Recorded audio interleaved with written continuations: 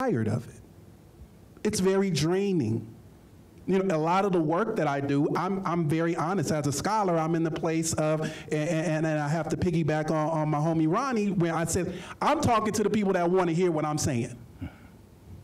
Right? Because that's where I am, even with my scholarship, right? Because now it's saying, hey, I need some other voices to make this a priority, and it shouldn't be the black professor, the black researcher, always talking about the inequality that African American students are facing in mathematics.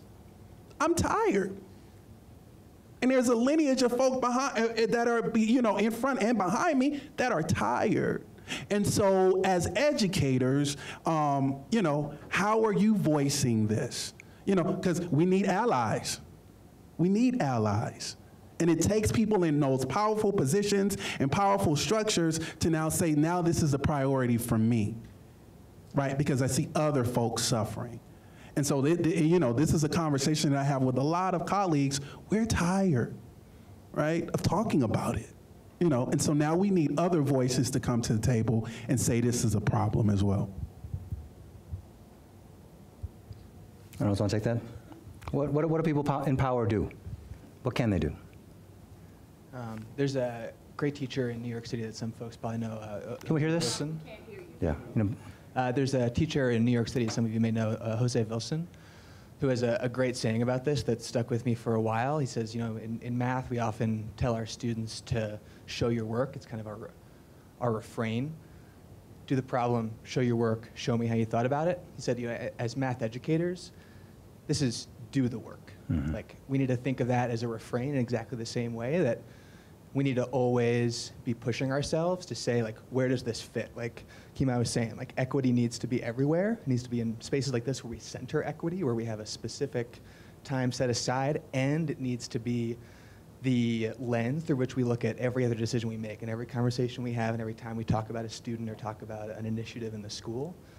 And I think for white folks, the work means that you're trying to make those changes, but you hold this tension in your head that you're like constantly approaching that with this enormous sense of humility, right? You're trying to make change, you're trying to do right by students, and you're recognizing that, like, we don't know, right? And we still have to learn, and we still have to be open to the idea that even though we're putting in the work, we're still coming up short.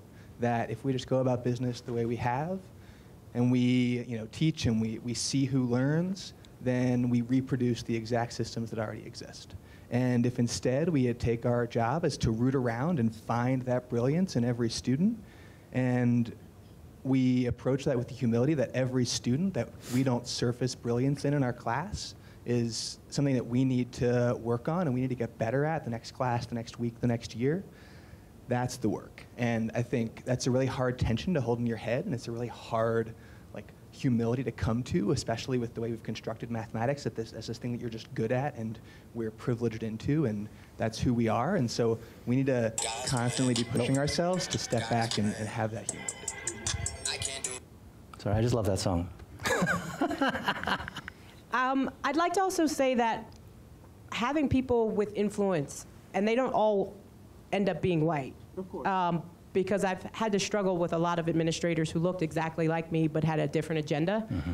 But I'd have to say, collaborating, have active curiosity, like seek out opportunities to go, am I walking with this concept as a strand through everything that I'm doing?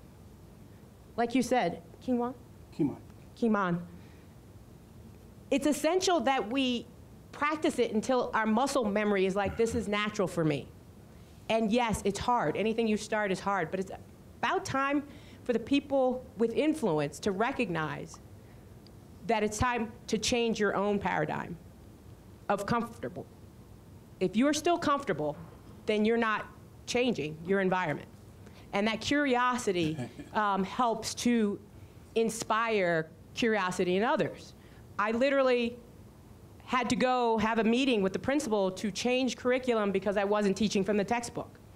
At the beginning of every school year, I teach a video from the BBC called The Story of One, which is the history of numbers. I had to prove that that was mathematically related. The history of numbers includes the whole globe.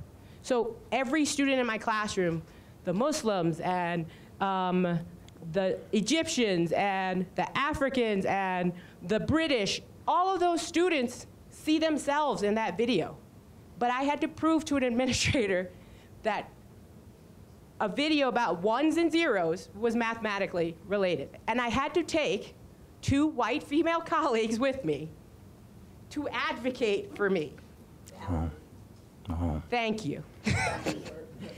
But I could teach from a textbook that was 5 years too old. God's plan. God's plan. Hopefully that isn't. Shay or Andrea, do you want to take this question? No? That covers it. Okay. Before we jump to the next question, I just want to highlight one thing that you said, Dylan. Dylan shouted out to Jose Wilson. Some of you has read his amazing book, This Is Not a Test. It's dope. It is a really good book. And talking about like what we can do, I think just the fact that you all are here in this room, I mean, give yourselves a round of applause for being here, right? Like showing up, right? Just showing up is a big part of it, right? And being in those spaces. And for those of you who want to continue that conversation, Jose and the EduColor group, EduColor, does a monthly chat, and they do some amazing stuff just online, so you can sort of get connected to that work, right? Okay. So here's another question from Julie Wright. Julie asked, my school's whole teaching staff is white and Asian American. 25% of our students are neither white nor Asian American. My district's math teachers are overwhelmingly white. We rarely acknowledge this directly to students. Should we? And if so, what's your guidance? So her voice, right? Julie teaches in a school in which only a small fraction of her students, about a quarter of her students are white and Asian American, yet the majority of the teachers are white and Asian American. Is that right, not right? 75% are white or Asian. 75% are white or Asian American. Okay. But that's still a lot of students. So I think what we're getting to is that there's just a disconnect, or there's an unproportionality. Is that right? Yeah. Okay. So should we talk about this, and what's your guidance? Is that right? Okay. I'm sorry, I'm not following the question. Again, what's the... Something on the table. It's already on the table, right? Julie, is Julie here? Julie, you want to yeah. Did she clarify? Yeah, I'm just... Do you want me to clarify? Yeah, shout out. Okay. I have a lot of students, I mean, the majority of my students are white, it is Portland, but I have a lot of students who aren't white. They go through school, their math teachers are all white, most of their teachers are white. Every teacher they have at my school is white, except they may have one Asian American special ed teacher. Everybody else is white. We don't talk openly about that, at least not in my math classroom. And I feel like it's time to talk about that experience, especially having been myself a female student who went through math and didn't have any female math teachers, and went through science and didn't have any female math teachers, and majored in those things and still didn't have any female teachers until my last semester of college. I know what that feels like, or what that felt like to me. I wish somebody acknowledged it, and I'm not acknowledging it to them. But I'd love your guidance on whether and how to do that. So I'll just say this. I did an ethnographic study with African American high school boys. And the biggest thing that they talked about for me, and I'm gonna just say it like this, they said, black people don't do math because I don't see it. So I just let that sit with you right there. And so no matter how much we talk about it, where's the visual representation? Because that becomes critical for success. That becomes critical for me even thinking that that is attainable, right? It wasn't until one of my boys, Carter, he said, I didn't know black people did math until they brought a black mathematician in as a guest speaker to my class, and he talked, and for the first time, he told me about the history of mathematics. He told me that African Americans had major contributions in mathematics, and he said it opened up a whole new world for me. But I'm pretty much out the math game now. He said, Kimai, I'm not doing well in it, but his speech wasn't powerful, and I wish I had that when I was in like kinder or first grade. And so now part of it, and his statement was wrapped into, I don't see folks that look like me that does math. And what happens is in his particular community, it played out because that was reinforced in his home life where his parents also said, yeah, as long as you get a C in math, I'm good. Right? And so it was that in school, what happens, what I come from, school didn't disrupt that any kind of way. And so part of, and so if he's situated in your school, right, it's going to continue to foster the notion that we don't do this because I don't see any teachers that even represent that. Or you're not even bringing in a space for us to have conversations about that. Or you're not even showing me in your math lessons for that not only benefits the black student, but benefits all your students, that there are black mathematicians, right? And so how are you even having conversations with the students that you have? Right, in terms of showing African-American mathematicians, right? That becomes very important. So for me, visual representation is huge. Can I follow up with you? I do those things. I mean, I show them some about the history of math. I got the whole school to go see Hidden Figures last year. It was a huge, big deal. And we all talked about it. But at my own school, everybody's white. So how much should we talk about our school? You know, it's basically do what I say, not what I do. And, right. And see, I would have, I'm saying, you said, and going to see Hidden Figures is amazing, it's excellent, but have you had real tangible mathematicians in that school space? Would be my question. aside from students, no. And so how are you providing access? Because we talk about access, right? I need somebody I can touch, feel. Ooh, Teddy's a real statistician, right? I have a friend that's an African-American and he's a statistician for the NBA. Do you know how much impact that has to my black students when I bring them into a classroom space? So it's bigger than just having a conversation. What are you actually doing that's making it material for kids? The materiality piece of it.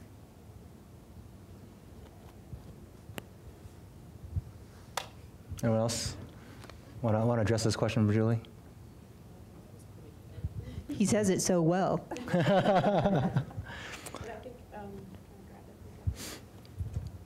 We need to be conscious that we're functioning in the last 40, 50 years of just getting to equality. And so that was such a struggle, and it still is. It's ongoing. It has not ended. But equality is not equity. So equality was the power for us to even have the conversation. But equity is now, just like King Wall said, is now it's about doing what we said we were going to do. So it's actionizing the philosophy that they wouldn't let us talk about before. So equity and equality are not the same things. Equity is action. So Peg has a really good question. Peg Cagle. Am I pronouncing that correctly? Yes. Yeah. Where are you, Peg? Yeah, there you are. So Peg, you say you're grappling with walking the line between being an ally and a co-conspirator and not ending up unintentionally centering your whiteness. And you're asking for advice. Is that right? Okay. Yeah, right?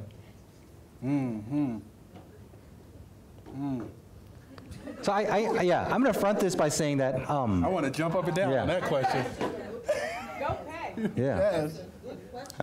There are a lot of scholars who don't use the word ally anymore, just because it's a word that's been co-opted. But it also there's an aura of missionary sort of altruism associated with being an ally, versus you see yourself in that walk together. You see the struggle as all of us together in this, and not that you choose to help. Right? I'll just put that out there. I think there's this fear that can be paralyzing, where there's this fear that can be paralyzing, where we feel like we get this conceptually, but we're not sure what a first step is. And an article that I think should be mandatory reading for educators right now is Rochelle Gutierrez again. It's called Creative Insubordination. I forget the subtitle, and I'm happy to share a link, but it's this really great piece that gets at, like, we work in these institutions where we can feel like we don't have any agency in actually making a change, right? And like navigating this line of how we support students within these structures that just recreate a lot of the inequities that we want to work against. And she has some really, really both harsh words for the way education is set up right now, and some really great ways to think about steps that we can take, even in institutions that feel like they are unchangeable, to do that advocacy for students and create situations where those students can shine, and activities for folks in power to take on to practice that type of empathy and practice that type of thinking. So I would say check that out and think about what of the strategies that she offers there can we engage with in schools to make small changes right away.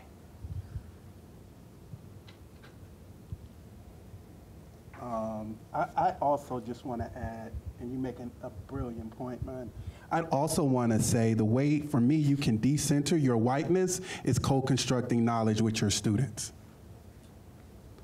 Because what happens when you do that is you're no longer the main act. You're no longer the feature attraction. It's not about you. You are actually empowering your students to create knowledge together, in a space together. Right? Because oftentimes we as educators and we as teachers go in and it's all us. I say, if I go into a classroom and the teacher doing 90% of the talking, that's not a place where I want to be. Right? Because you are centered. And if you happen to be white, then your whiteness is being centered.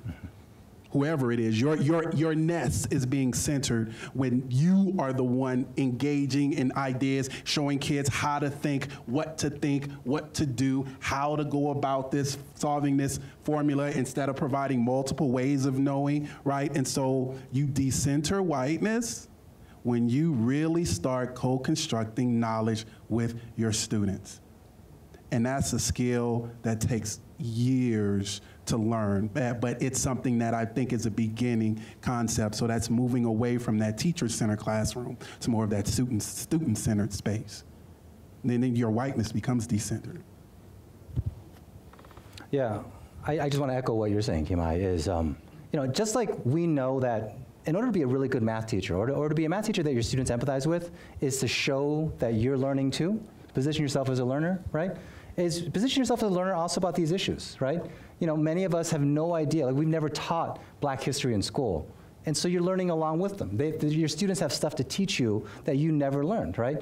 I think for me, being Chinese American, I walk this fine line as well. I am a person of color, but I'm extremely privileged in the math space, right? And I've learned to navigate that and sometimes take advantage of my privilege, but also just be a learner. And it's always been a learning. Like I'm just starting to learn about LGBTQIA history in the United States. This is something I never learned, and I had to really immerse myself and connect with other community. And so that's the other part, is none of us does this work alone. If you do it alone, it'll traumatize you and destroy you, right? It's really isolating. So find compadres, find a crew, find your people, right? Find what I'm going to steal your word, find your cipher, right? Anyone else want to take this question?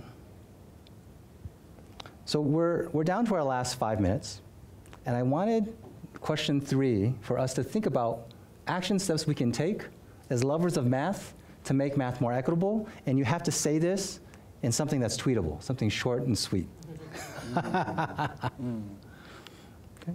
So why don't we start? Andrea's got the mic. You want to start? Dang. Okay, something tweetable.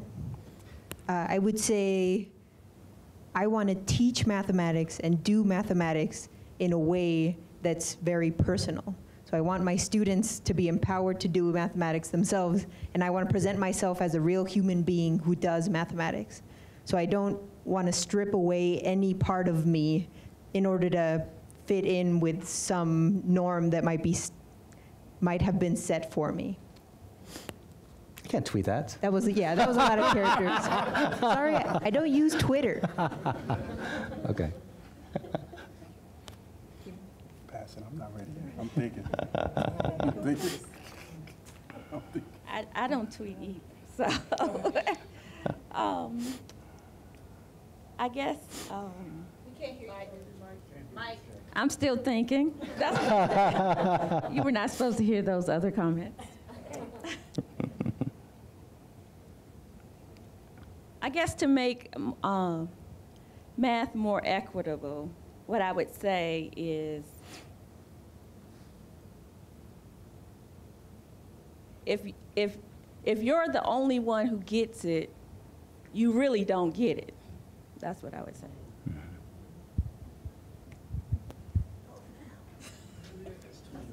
That's good. My tweet has a citation to Danny Bernard Martin, who I've been reading on this, and is my recommended read to everyone in this room for your next steps in your education. But paraphrasing all of his work, do the work to question what mathematics is until you can surface brilliance in every student.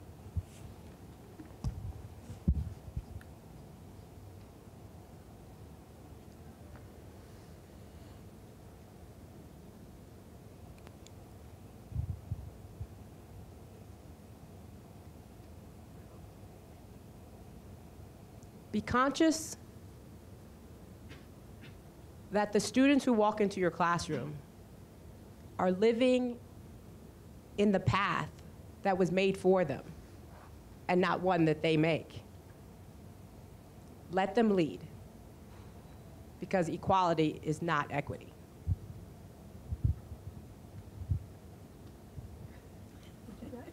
I guess I'm ready. No. I'd say math equity means relinquishing control.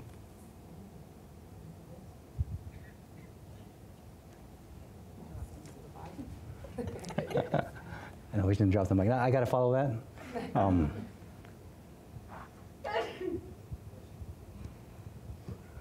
I think remember, every kid we work with could be your kid. Right. So I think we have one more question that just popped up on Twitter. Teddy, Yeah. you know you are advantaging the Twitterers. Oh, my apology. You are absolutely right, Joanna. We're technological privilege. Does anybody here have a question? If anyone has a question, please raise your hand. I'll come by. We'll voice the question.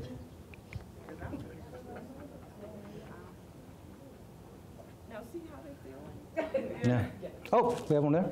Yeah.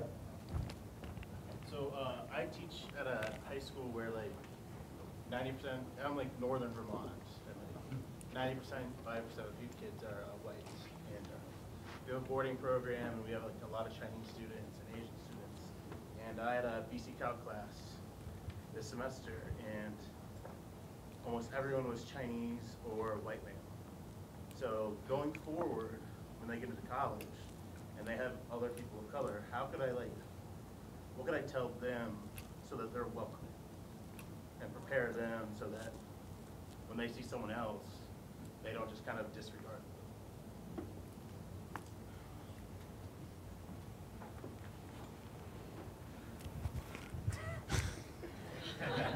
I don't feel like I'm talking so much.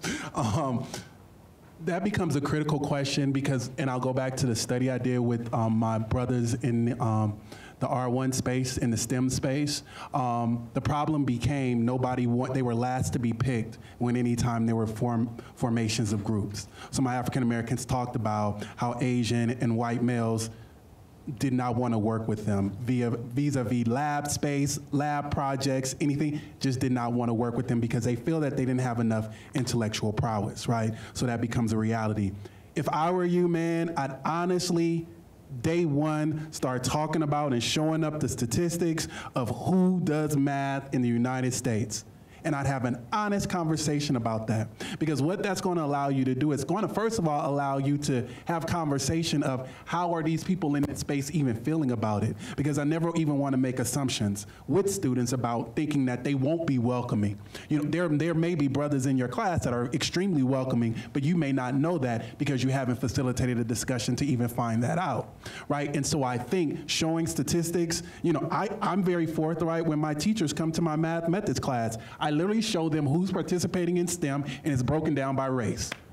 And mouths like, oh my God, because the hard data hits home, because we don't talk about it, right? As a nation, we say it, but rarely do we put math, and now we talk about math work, right? I literally show the math associated with, and people are astonished.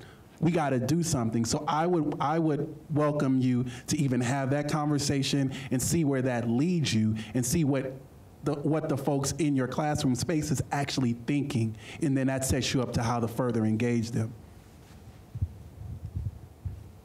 God's plan. God's plan.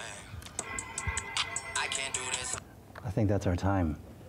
I apologize. Thank you very much.